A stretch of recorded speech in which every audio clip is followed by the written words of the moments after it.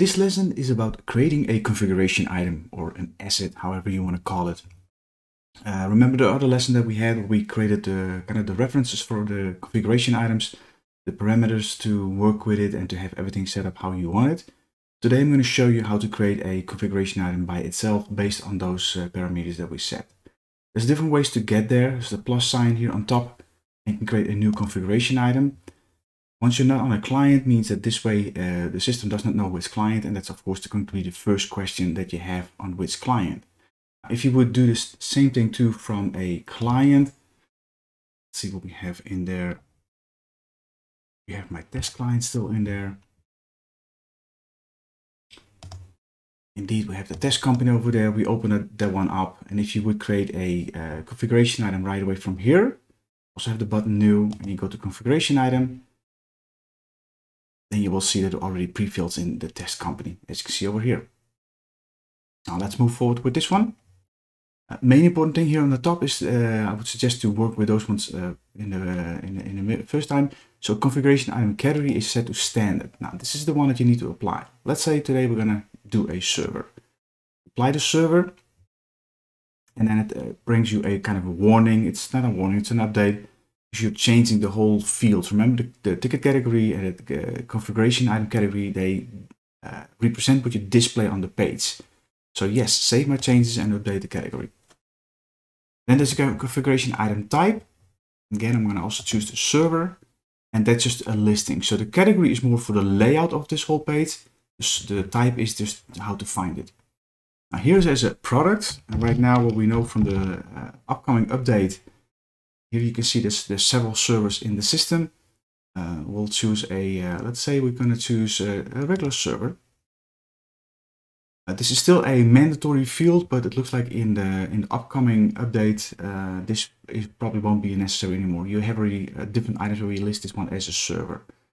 I can list it to a contact. Usually for a server, we don't list a contact because a server is a generic one. A contact we use when it's basically designated to a particular person. So a server is usually not dedicated to one person. Status is active.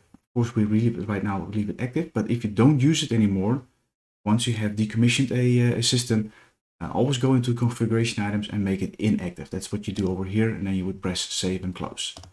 Since this is a new one, I'm going to press it active. Serial number, that's whatever the number that the manufacturer gave, call it like that. Reference number, you can say it's in the DC server. And reference name is also in here. Maybe you have an asset tag, special labeling, or the client has a special numbering on it. We can put it over there. So there's multiple ways that you can do over here. Description, you can even say is this is the old one with old OS, something like that, and you have a little bit more description what you know.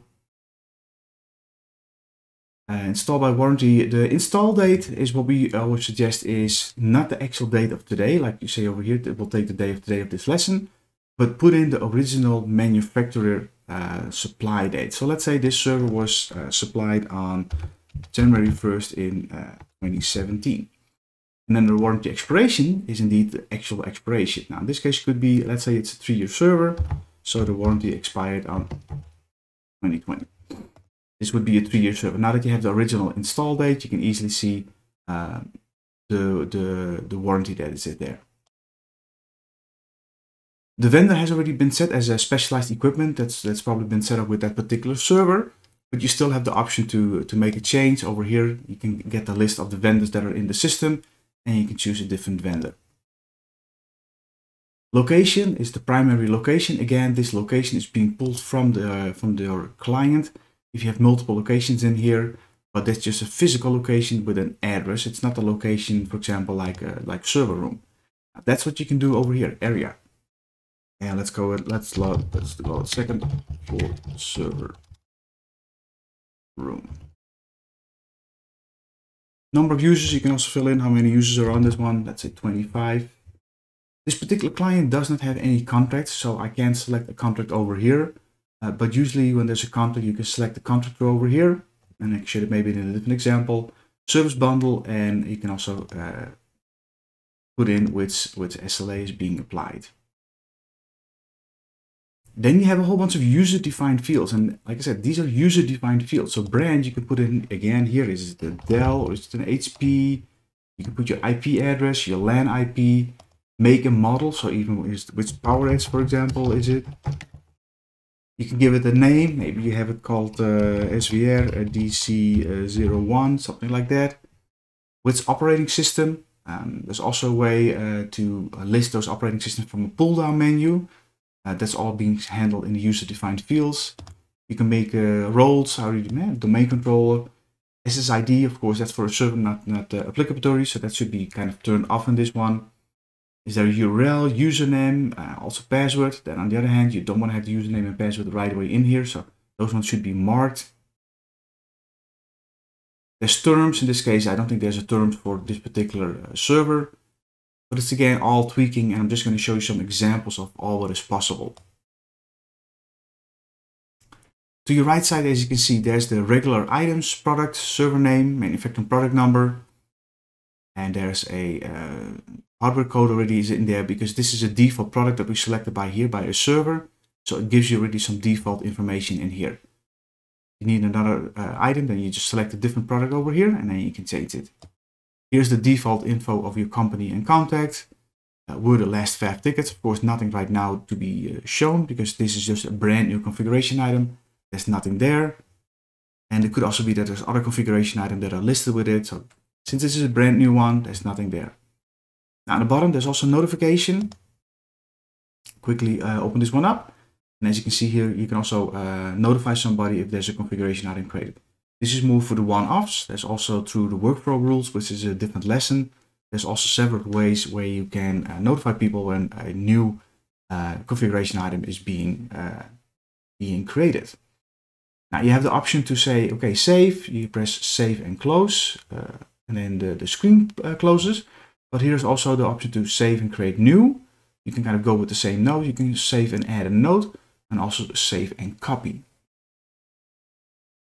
I want to show you a couple of other items too, where we're going to find a couple of configuration items.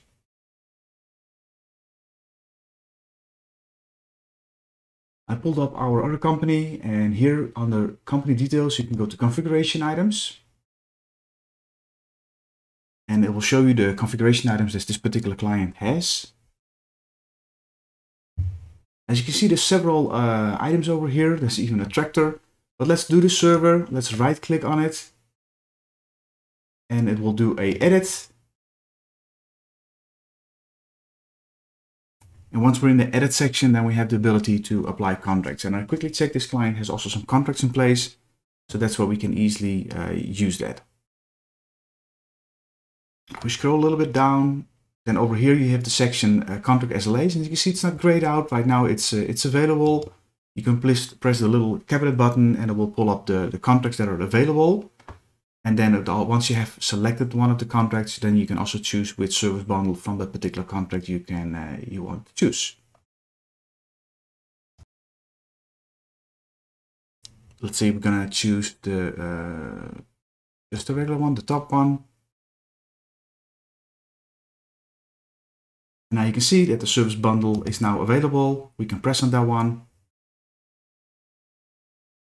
And that brings down the pull down menu of what particular service you want to add to it.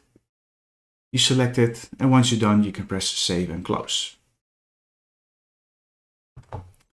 The other item that I wanted to show you is that you also can copy a configuration item. And when you hover over one of these configuration items that you have over here, you do a right click on it, and that brings up that little menu, and then you say copy.